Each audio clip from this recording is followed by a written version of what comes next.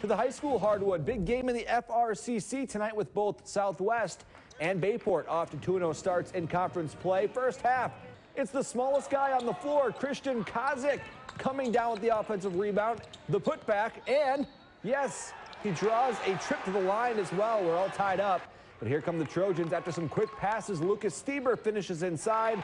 Southwest led 31-30 at the break. And the visitors pull away in the second half. Carson Landry leading the break. No-look dish to Will Pitleski. The Trojans victorious, 69-50. Pulaski could improve to 3-0 in FRCC play with a road win at Notre Dame. Second half, Tritons trailing. Notre Dame's George Kress with the defensive board. And he's going to go coast to coast. Gets the basket and the foul, pulling the Tritons within 5. Pulaski started to clamp down on the D, though. Logan Lakasic steals the pass, and he takes it strong to the rim for 2 of his 20. Later, Trevor Steedy drives, gets his own miss, and scores. He had a game-high 21. Pulaski stays perfect in conference action. Final score 64-54. The last 2 unbeaten teams in the Packerland play tonight with Southern Door hosting Peshtigo. Early on, the Bulldogs' Trent Caribou passing it up the court to Cameron Nofke. He takes it in for the layup. Peshtigo led by 7. Southern Door battles back. Max Pierre from the corner for 3. It's good. Eagles going to the half up by 6. Second half, more Southern Door. This time, Ryan Claflin from downtown. Eagles win their record 29th straight Packerland game, 62-46. To the NEC, Luxembourg Casco look to move to 6-0 on the road at FVL.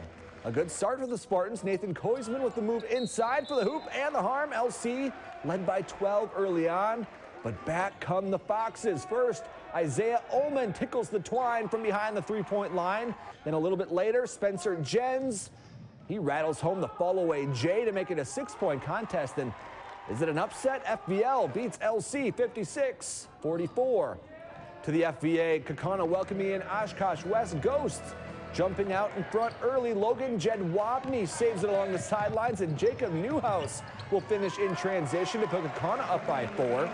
Wildcats answer from behind the arc. Carter Thomas splashes the tray to make it a 3-point game. A little bit later, Braden Ivory driving down the boulevard. Ghosts led by 5, and Kakana wins tonight with a free throw in the final seconds, 78-77.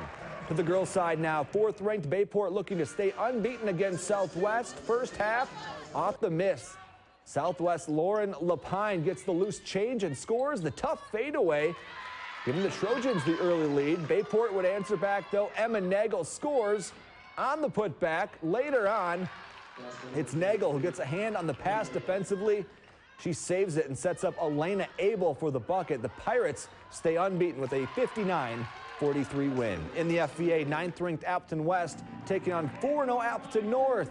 Lightning turning defense into offense. Anna Locks corrals the loose ball. Then Nikki Van Wyk finds Locks for the bucket inside. North by 6. Tears hanging around with the long ball, though. Christy Fortune from the top of the key for 3. And West back within 3. West eventually took the lead. Then Van Wyk frees herself up with a crossover and buries the jumper. And the Lightning just keep on rolling. They win. Final score 46-36.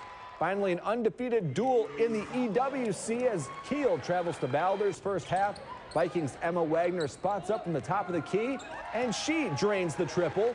Valders up by 8. Kiel trying to keep it close. Josie Binberzi working hard in the paint. She gets her shot to go.